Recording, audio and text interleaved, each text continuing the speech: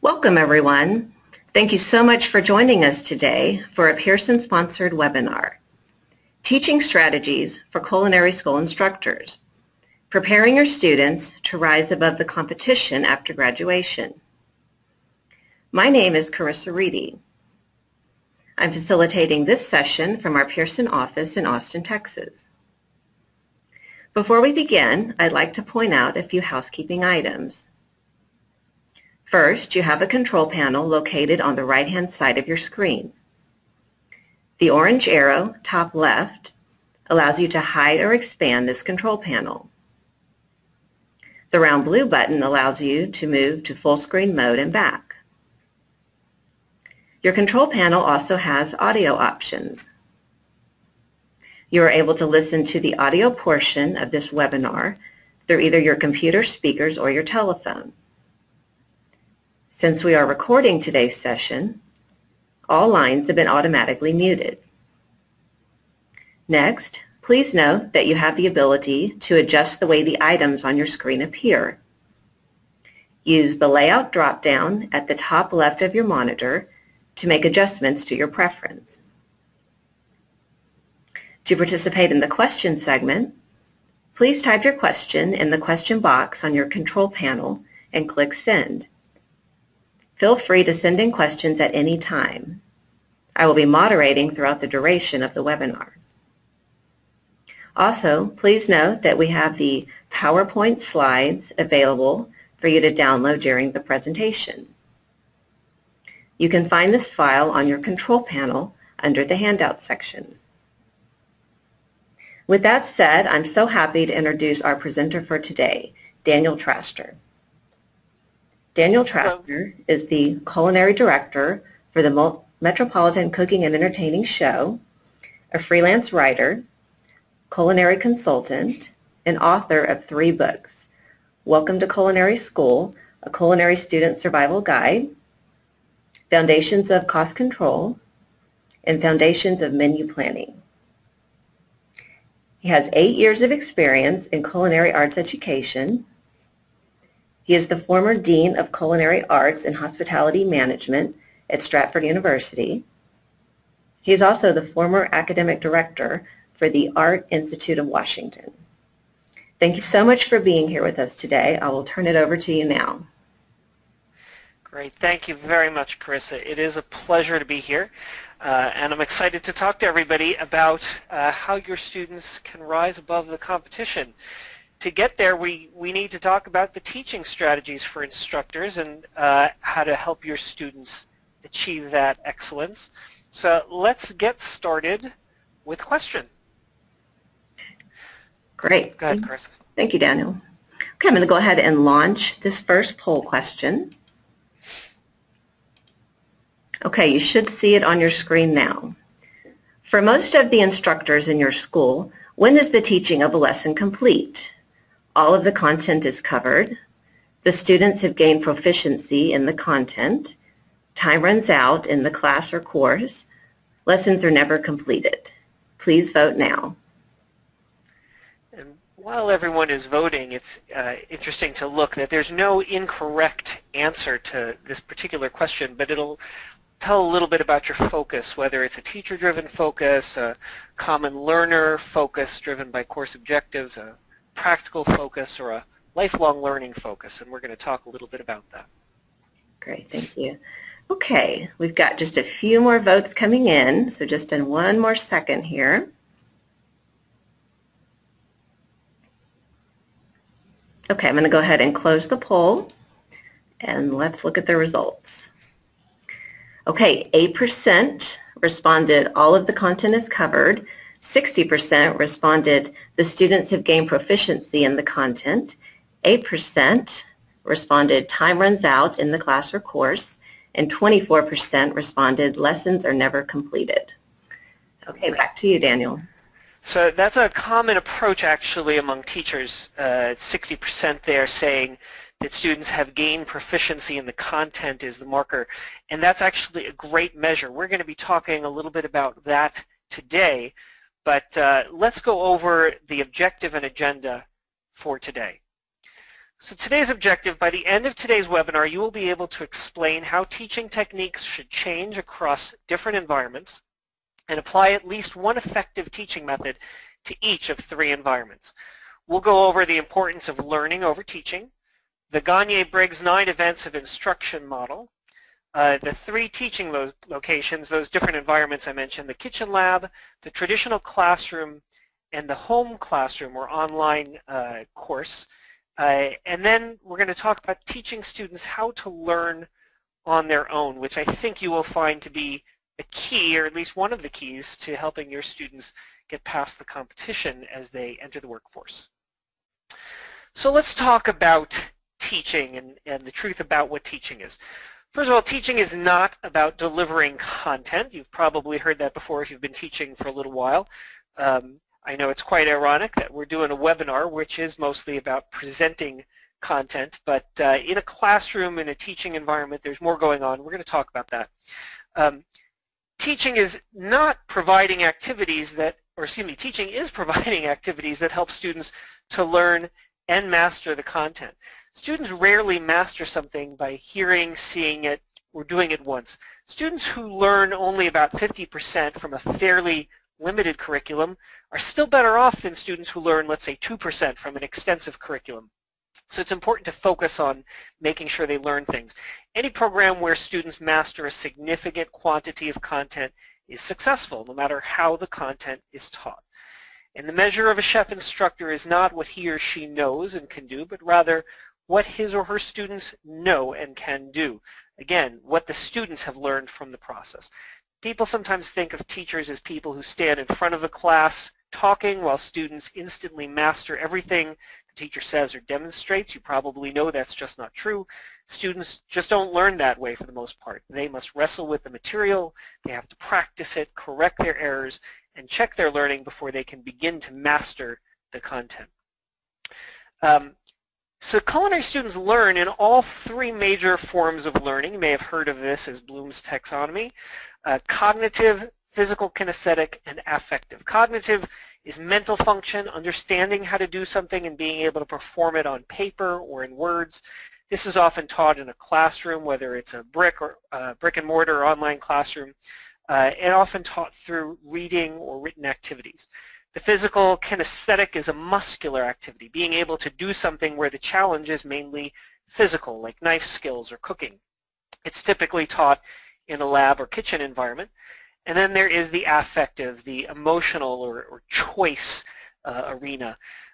This is choosing to do something in a given situation. For example, not just knowing proper sanitation procedure, but choosing to follow proper sanitation when no one is looking because it's the right thing to do. This is taught in all environments. It's usually the hardest to teach.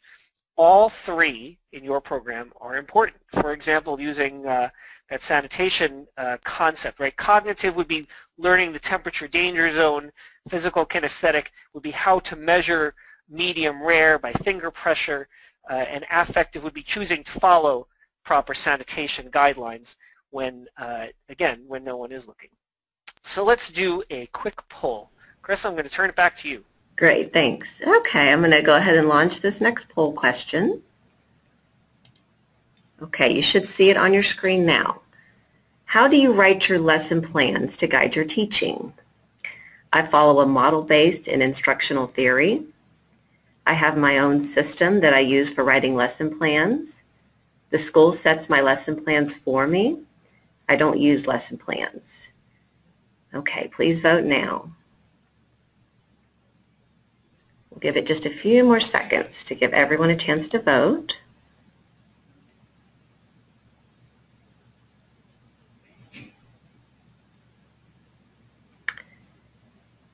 Okay, I'm going to go ahead and close the poll, and let's look at the results. 19% voted, I follow a model-based and instructional theory. 42% responded, I have my own system that I use for writing lesson plans. 35% responded, the school sets my lesson plans for me. And 4% went with, I don't use lesson plans. Okay, back to you.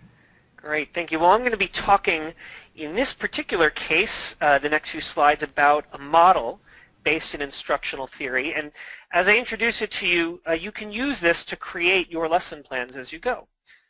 So the model is called the Gagne-Briggs 9 Events of Instruction. If you've heard me speak before, you may have heard of this particular approach and theory to teaching, because I am a huge fan of it.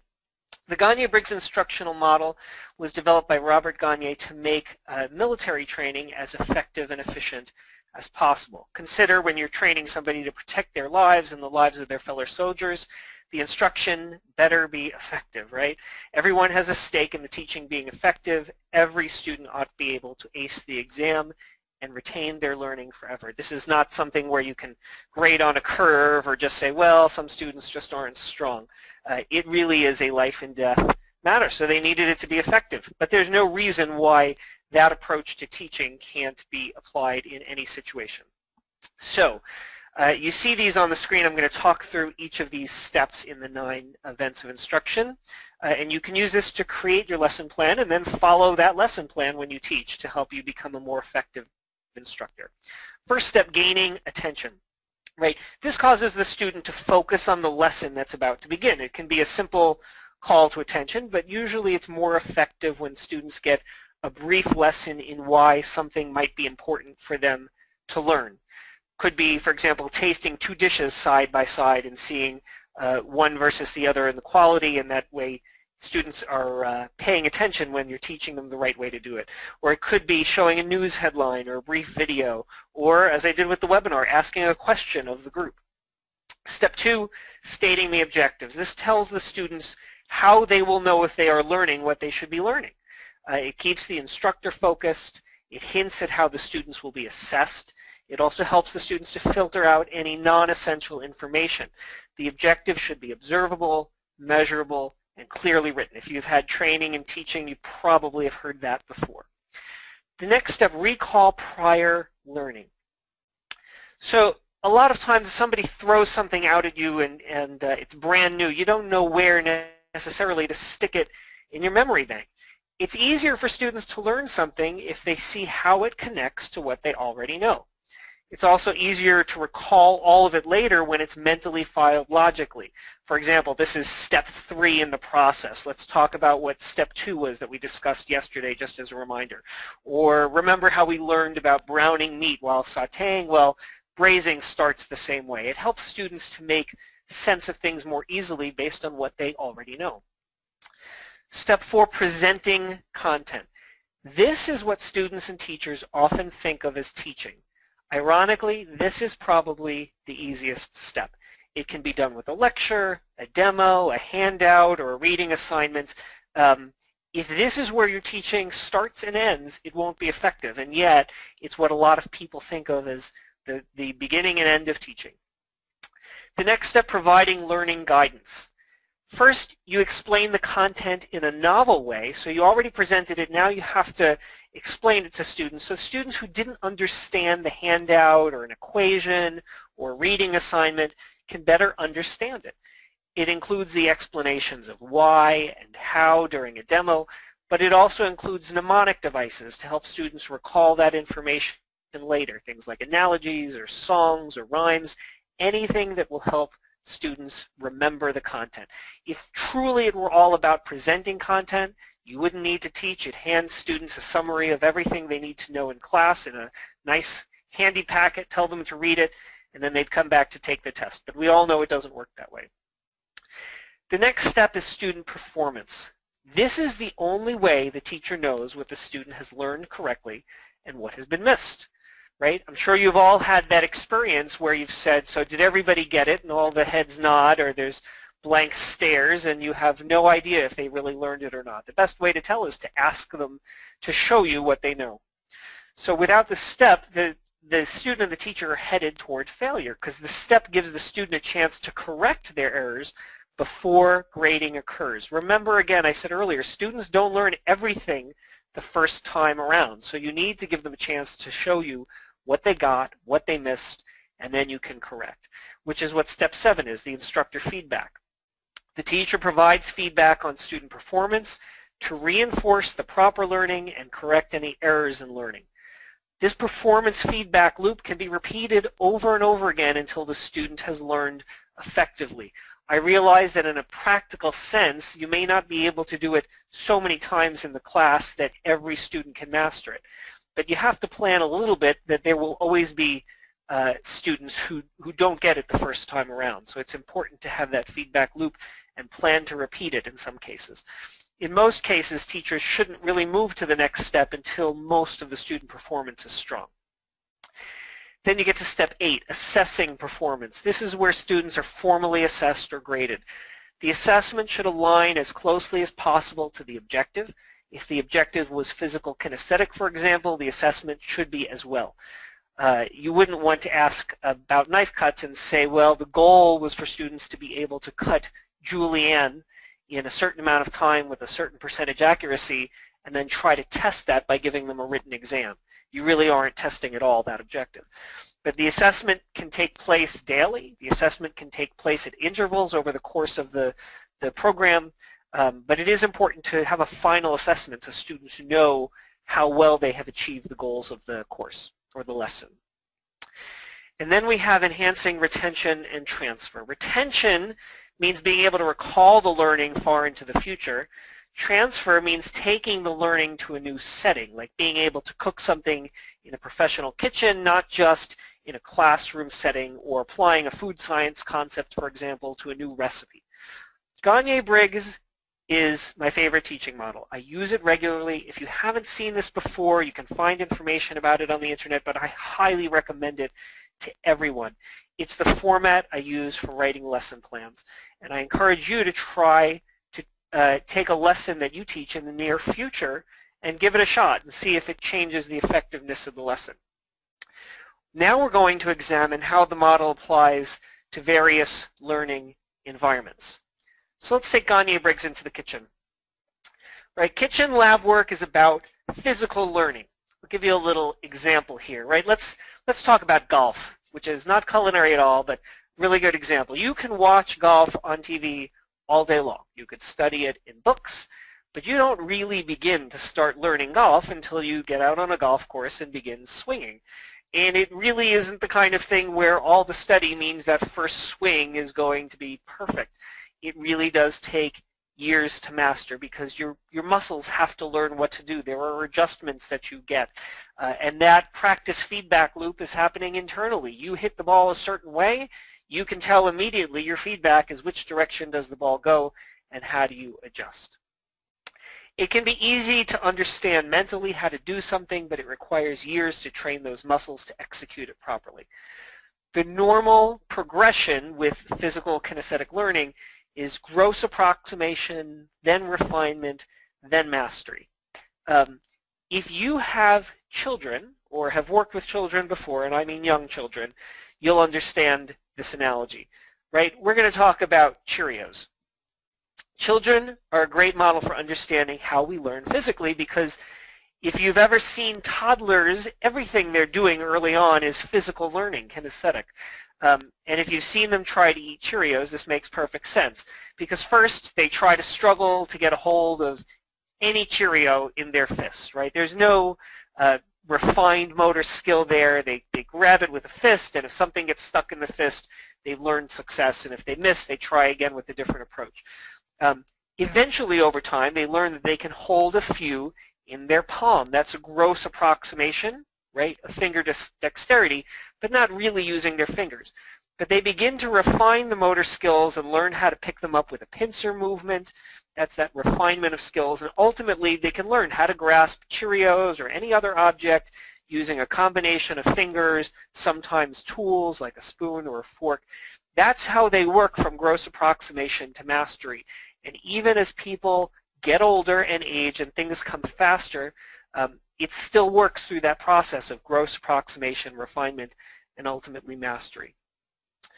From the 9 events of instruction, learning guidance helps with this, but the repeated practice feedback loop is the most critical element of those 9 steps. To understand why guidance doesn't substitute for practice, try demonstrating that pincer movement to a toddler.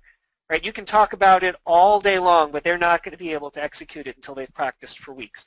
And the same is really true for physical kitchen skills with adults. You've probably seen knife skills or students trying to ice a cake or fabricate meat, even learning just how to stand on your feet all day and manage a busy station. Takes practice, repetition, and that practice feedback loop is really what makes a difference here. So the key takeaway I want you to take from the model applied to the kitchen is in the kitchen you want to minimize teacher talking time and maximize time for students to practice. Teach by providing constant feedback on the student work so they can refine that execution. Don't spend a lot of time talking up front. Do it while the students are working, again, so that they can repeat and ultimately master everything much faster. You can use the learning guidance step to stress how and why, but again, that practice time is what's key. And as a bonus, if you want to use that gain attention step to show two different results of a dish, one done properly, one done wrong, right, at the beginning of your lesson, do that. That way students immediately understand why it's important to follow the steps you're about to demonstrate, and they'll tune in with a laser focus on exactly what you're doing. Let's take Gagne-Briggs into the classroom. Right, cognitive skills are most commonly taught in the classroom, whether it's brick and mortar or an online classroom. And here, emphasizing the providing learning guidance step in Gagne-Briggs is what's most important, I believe. In most classrooms, teachers are providing reading assignments in advance. Students, theoretically, have had at least one day's exposure to the content. And I know you're all on mute, so while I can't hear you, I know you're all laughing at me for suggesting that the students have even done the reading in advance, right? You've given it, and you hope they come in having done it. But I will tell you, do not use the classroom to present content that has already been presented elsewhere, like a reading assignment, unless you present it differently.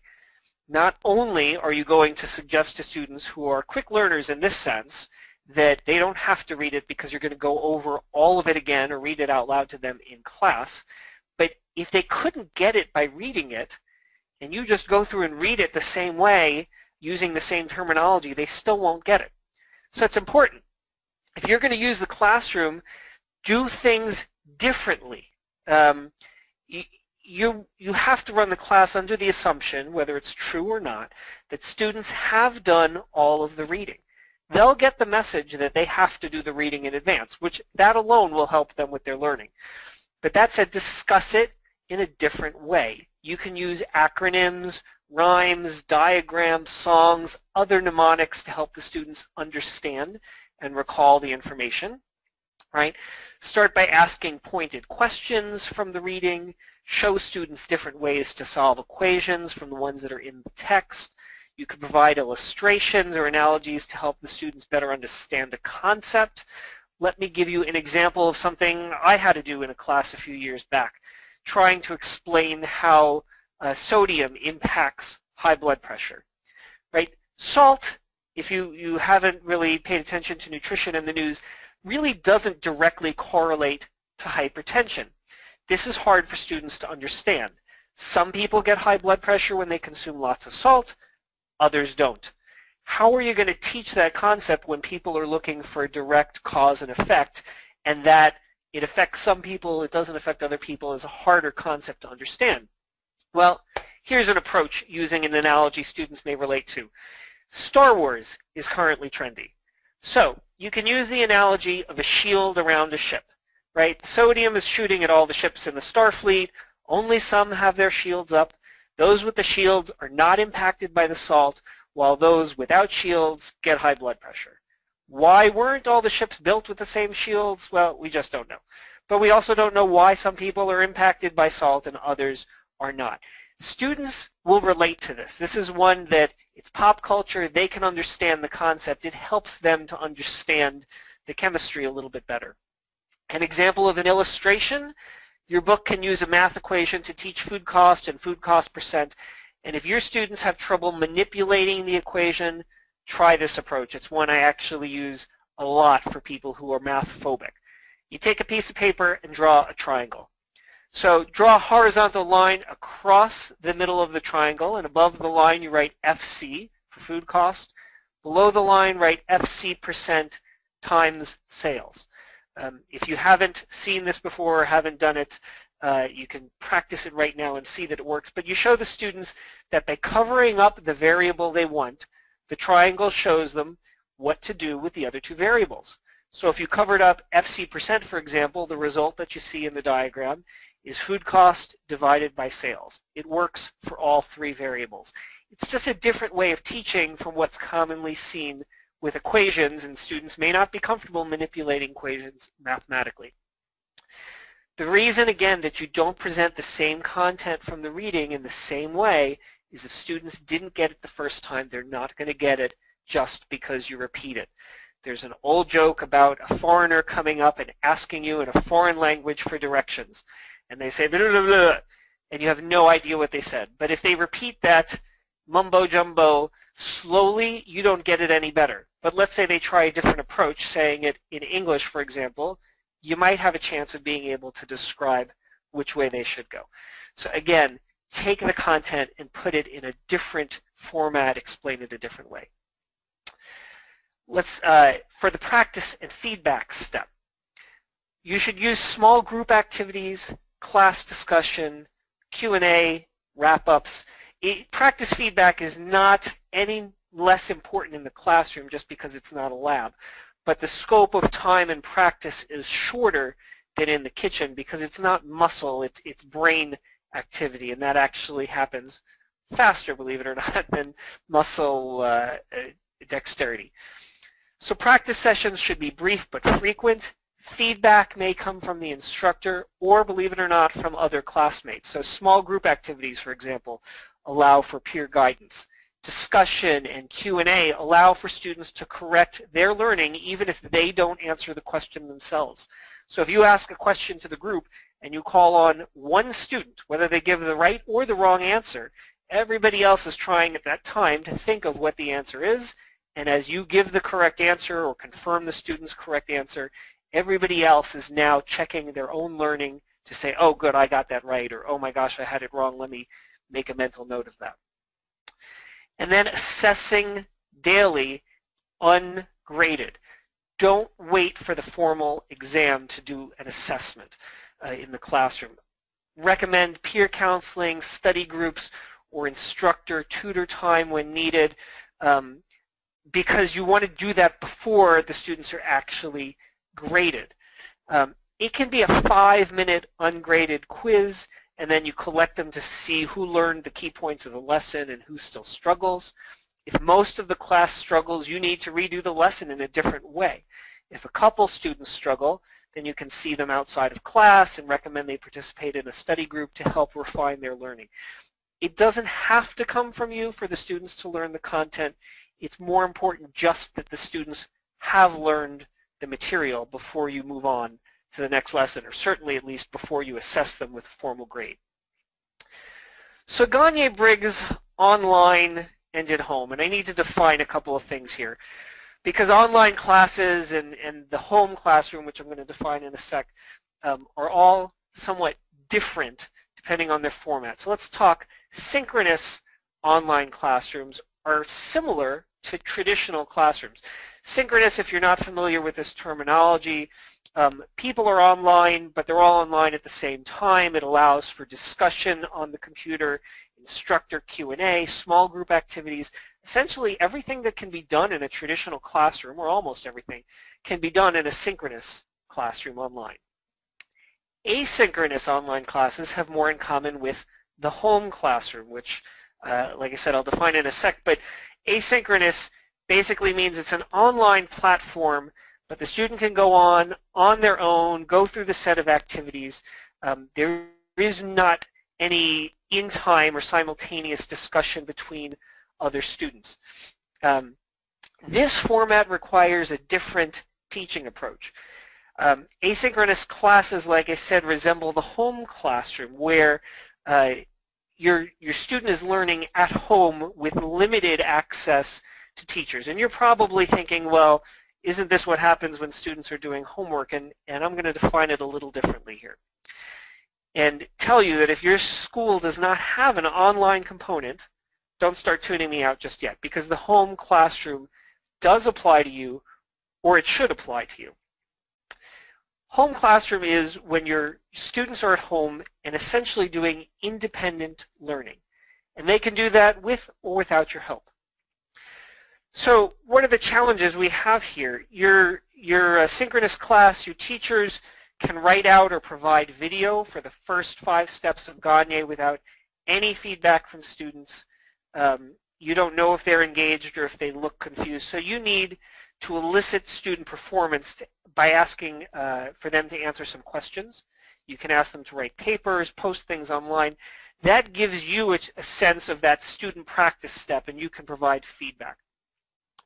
You assess performance.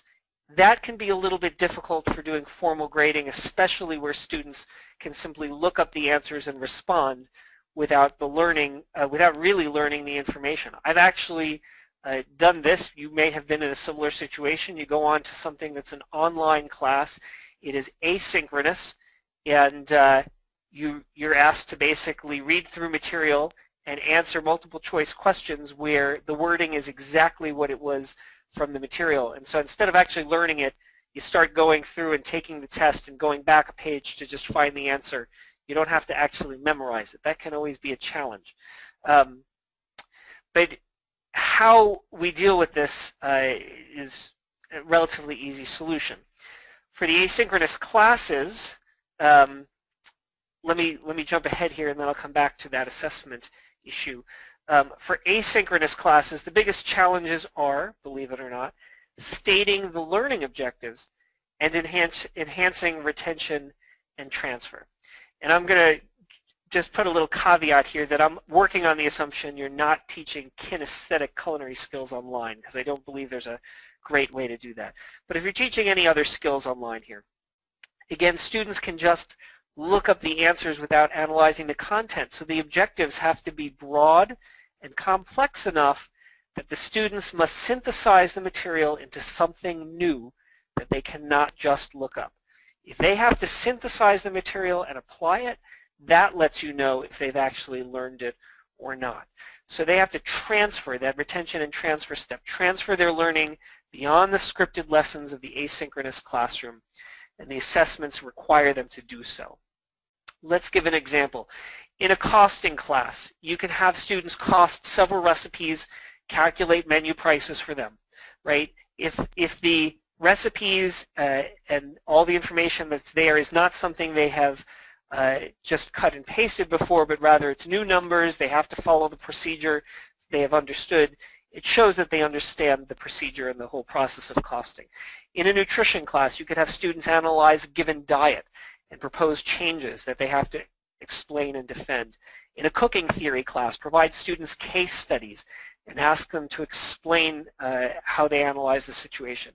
In various classes, research papers may be appropriate. Unfortunately, automated grading for an asynchronous class is often moderately effective at best. Automated grading requires exacting answers to a fairly narrowly worded question, such as a fact pairing, like the temperature danger zone is blank, fill in the blank. Fact pairings are often taught and can easily be looked up directly. It doesn't require a lot of thought, just strict memorization. So open book tests don't teach anything if you can find the answers, and that's essentially what you have in an asynchronous class, unless, again, you have that transfer step. So require them to synthesize the content and apply it to a new situation to demonstrate the transfer. I realize this was all a lot of complicated information, so we're going to take a breather and do a poll question. Carissa? Yes, thanks, Daniel. Okay, I'm going to go ahead and launch this next poll question. Okay, you should see it on your screen now. How does your school approach the competency of learning how to learn on your own? We teach it in specific courses or lessons. If students ask, instructors will coach them on it. We don't teach this competency. I don't understand the question. Okay, please vote now. Okay, we'll wait just a few more seconds to give everyone a chance to vote.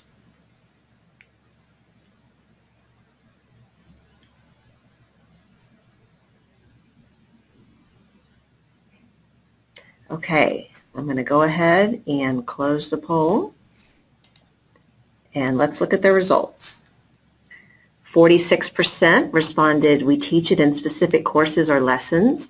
35% responded, if students ask, instructors will coach them on it. 12% went with, we don't teach this competency. And 8% responded, I don't understand the question. Okay, back to you, Daniel. Great. Okay, well, that's actually surprisingly good to know that a lot of schools are teaching it in courses and that instructors are coaching them on it.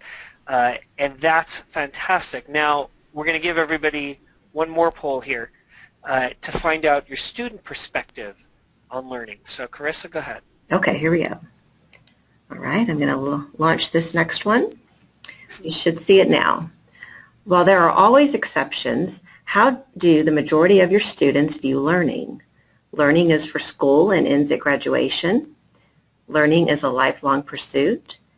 Even in school, they don't want to learn. I don't know how they view learning. Okay, please vote now.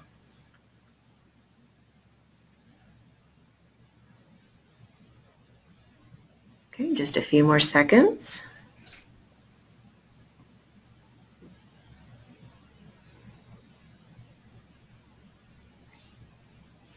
Okay, I'm going to go ahead and close this poll, and let's look at the results. Okay, 22% responded with learning is for school and ends at graduation. 48% responded learning is a lifelong pursuit. 19% responded even in school they don't want to learn. And 11% said I don't know how they view learning. Okay, back to you. Great. That's fantastic to hear that 48% said learning is a lifelong pursuit, because the concept of helping your students achieve excellence and outpace the competition, if that's what you've been waiting for, or if you read my blog post and that's why you're here, this is the crux of what we're going to be talking about in the last part of the webinar here. And this is where that home classroom concept comes in. So let me define it again, or a little bit better, because the home classroom is my term. It's not a term I'm picking up from anywhere else. And this is a situation where students work independently without the instructor present. The students personally direct the pace, the format, and some of the content of their learning. The instructor is less resource and more advisor. Gagne-Briggs in this sense only applies in the sense that students should be encouraged to go through the process on their own. One of the biggest challenges to schools is students not learning how to learn on their own, or perhaps not wanting to learn on their own. They often just don't know how to do it. Instructors spoon-feed the information in the way that they direct all of the learning activities, they provide the learning guidance, give feedback. In short, they provide the entire Gagne-Briggs process, which I don't discourage. I think that's a great thing. That's part of what school is for. When the goal is a core set of knowledge or skills from the industry, it makes perfect sense. But what happens when the goal is learning how to learn on your own? Well, just as a well-taught class includes setting objectives, presenting content, student practice of the content with instructor feedback and all those steps, learning how to learn includes students learning how to set their own learning objectives, how to find appropriate resources on their own, and how to wrestle with the material to understand it and seek advice from an instructor or some other coach for feedback. And of course, presenting the learning for final evaluation in a way that is personally meaningful to the learner and any appropriate audience. With culinary schools, you all know students don't become executive chefs upon graduation, right? They require years of experience, which is code for additional job-specific training and practice to skill mastery. In other words, they have more to learn to prepare for the job of executive chef. And what happens if they stop learning, either because they don't know how or they choose not to? Well, they're going to stop advancing. Teachers can address both issues, but they do so best in the home classroom, right? To learn how to learn, students have to practice learning and researching on their own. Teachers can provide learning guidance on study techniques, right, using flashcards, outlines, how to find resources and proper citation, for example, but students have to practice those techniques on their own.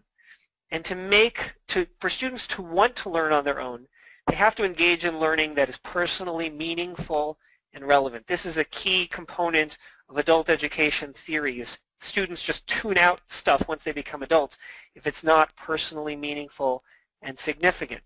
So have them select something that's personally meaningful and significant. Examples, they could research the culinary traditions of their family's country of origin, pick a topic in the culinary world that's personally meaningful and research it, study a subject area in the field they'd like to become an expert in. We haven't really discussed the affective learning sphere much today, but this is a critical area for it. It's hardest to teach because it's hard to assess, but students may humor you and apply proper sanitation at school and ignore it elsewhere, right? They aren't choosing to apply it on their own, but students will choose, they'll make something personally significant if you allow that in a project, and they'll value it, and then they choose to do the research. And it's important for them to understand that things can be personally satisfying and involve research. And if they don't choose to learn beyond graduation, they'll just never learn, and they'll stagnate in the industry. Using the home classroom. So how, now that we've talked about this just a little bit, how do you dip your toe into this arena and help students learn how to learn and encourage them to value lifelong learning so that they can continue to advance and soar past students at other schools once they graduate? Here's what I propose. Assign a research project, but allow students to select the topic, the resources, and the form of research presentation. The student topic selection allows for something meaningful that they want to pursue and study. Resources, consider this very broadly. So resources could include people, could include books, recipes, kitchen experiments, workshops, essentially anything, any way for them to learn and gather information. And the form of presentation could be oral speech, it could be a cooking demonstration, a written paper, almost anything. The teacher's role in this is approving the topic scope to make sure it's sufficiently broad. You don't want students to pick something that will take them 5 minutes to research and be done. You want something that's going to force them to do the research and wrestle with it.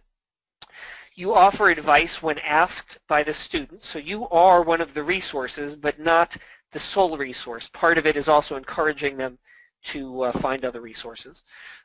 Providing the encouragement and checking in on the progress is an important role to make sure students don't leave this to the last minute. And then facilitating a space or an audience for the final presentation so that you're not the only person hearing it, but forcing them to present their research beyond just the teacher-student relationship. And for anyone, if this process sounds familiar, this is the process for doing a PhD dissertation, although with a much broader scope of presentation format and a much smaller scope of content. Don't panic. I'm not asking you to have your students do a PhD dissertation. I realize they're not ready for this, but this is an effective model to show you that this format can work. But there are some practical issues, right, for the home classroom. So first, grading a project will be difficult, right? One approach is to consider pass-fail. It's hard to set up a grading criteria if you've got the flexibility built into this project for it to be very, very broad. So consider pass-fail. It makes it much easier on your end and focuses again on that skill of students learning how to learn on their own. Use the instructor like that dissertation advisor. The students cannot present until the advisor believes sufficient work has been done, so that if the student says, look, I did enough, I don't want to research it anymore, and you can see that it's 10 minutes or 1 hour worth of research, you can send them back and say, look, I can't allow you to present, you'll fail, you need to continue to do more. And it helps to encourage and persuade the students to understand what true research and real in-depth study means. The scope of time is also challenging for this home classroom project. For one course, the project might provide 10% of the final grade, right? All or nothing if it's pass-fail. But a broader scope project might span multiple terms, and it becomes merely a pass-fail requirement for graduation. Finally, that public presentation component is essential. I I don't throw that in there as just, oh, it's kind of exciting, let the students do it and show off their stuff. This is essential to the learning process. That applause and public approval will inspire students and encourage them to see that the research has a reward beyond just a grade. Plus, the public may ask questions at the end of the presentation to encourage further research. As students hear each other's research, they may wish to look into other topics on their own or see their peers as good resources for learning. Public recognition also helps the student to see himself or herself as an expert in a topic, thus motivating more research into other areas. Not all students are going to get hooked on lifelong learning. Let's be honest. This is a project. This is the goal, but not every student's going to get hooked. But most will learn how to do it so that if they do need to do it or they have a motivation or inspiration later in life, they'll be able to do research on their own. And the more they do to value lifelong learning, the more your graduates are going to advance to the top of the industry. Let's face it, line cooks don't need to learn much after graduation, but executive chefs do. They need to continue to learn, and your students have to do that to grow. It takes a lot of work for you and your students. I do not try to hide this. This is a big change for many schools. But I want you to imagine a culture in your school where students grow to love learning. They aren't hindered by format constraints. They choose the topic, they choose the presentation format, and when they graduate, they continue to learn and advance because they're comfortable with the format they've chosen, the style of research, the variety of resources. And 10 years out after graduation, now your graduates hold many high-level, high-profile jobs because they've continued to learn and advance in the industry. Why is this important? Because the public is going to look around and start to associate your school with the top of the industry. Enrollment is going to grow. Your alumni network will be in a position to hire lots of graduates. That's the vision you're aiming for when you teach lifelong learning. That said, I could go on with this for a long time, but I do want to leave some time for questions. So, Carissa, I'm going to open it up for questions and turn it over to you for just a moment. Great. Thanks, Daniel. Yes, well, we have had some questions come in, and here's the first one. You talked about using the Ghane-Briggs model to create a lesson plan. When you teach, what do your lesson plans look like? Great.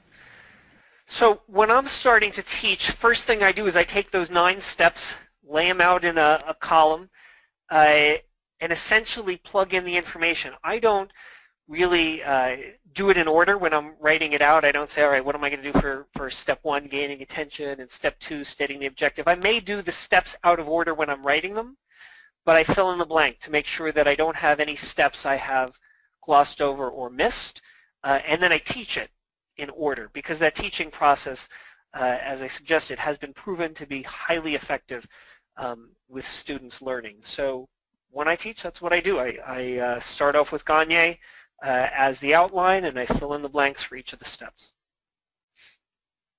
Great, thanks so much. Okay, well, here's our next question. With online classes, do all grades have to come from essays and broad projects? Is there any room for automated grading? Good question. So automated grading is okay as long as the question and answers require synthesis of information and cannot just be looked up in the book or through online class content. So like I said earlier, if it's a costing class, for example, don't just have students solve the same problem that they solved earlier. Phrase the question differently, use different numbers, make sure that they can do it by understanding the material, not just by looking back in the content that's online to find the answer. If it's terminology, for example, to say what is the term for, and then you describe something that you're looking for a specific word for. If that's the way it's phrased in your content online, it's just not going to be an effective assessment. Theoretically, it's more going to show which students are smart enough to just look back on the page, find the answer, and put it into your test online. So if you can require students to synthesize it or do material where there's an exact answer, numbers work well for this. Yes, automated grading works. If not, it tends to require hand grading where it's more of an essay and student response, and the teacher does have to grade it by hand. Okay, great. Thank you. Okay, Yep. There's one more question. This home classroom independent project seems intimidating. Do you know of any schools that have done anything like this already? Well, that's sort of a yes and a no answer. Yes, there are schools, and I know several, that have what they call a portfolio presentation or a restaurant design capstone project that they can present to a class or in a public setting. Some of you on the webinar today may have that in your school. And that is a good broad project that does require students to do some independent research. They have some flexibility in that they can choose the theme of the project. But on the other hand, it's limited in that, for most schools at least, they're required to put in certain elements and follow certain steps. So the no part of this is I'm advocating for more freedom in project guidelines. So students take more control and more ownership of their own learning. I don't know of any culinary programs that do that yet, but I'm hoping, I'm hoping some of you will consider it, because I really do believe that teaching students to value lifelong learning is an important skill to know. I don't want to make this talk about a book pitch, but in the process of writing and doing my books, I have to reach out and contact a lot of chefs in the industry. And when I talk to all these chefs and reach them and explain that I'm working for a school, or excuse me, working for a publisher for books that are going to go out to schools, I'm always amazed to hear so many chefs in the industry talking about things that they're learning. And all in different formats. Some go on trips and they'll coordinate to meet with various chefs around the world, do some training with them, do some tours and learn about projects. Others will tell you quite clearly that they read books, they research, and some visit the library in an old-fashioned format, right? They prefer books instead of just going online. Others will tell you they do go online on a regular basis. Others will tell you that they go to meetings and meet with other chefs and they share information. I don't know any, not one executive chef that I've spoken with who says, yeah, you know what, I don't really do a lot of learning or research anymore, that was all from school. They all learn. And if your students know that skill, if they know how to learn on their own, they'll be okay. There's a good shot that they'll move ahead. If they don't, my personal belief is there's no chance for them to get ahead and become leaders of the industry. They just can't do it based on the information they learned solely at school. Okay, thank you so much. Okay, well that wraps up our questions for today. So I just want to say thank you so much for your time today, Daniel. We appreciate you being here. And thank you to all the attendees that have joined us for this session. Please take a moment at the end of this webinar to give your feedback in the survey provided. A follow-up message and link to the recording of this webinar will be emailed out to all participants in the next few days. Please feel free to share with your colleagues. Thank you for your time and have a great afternoon.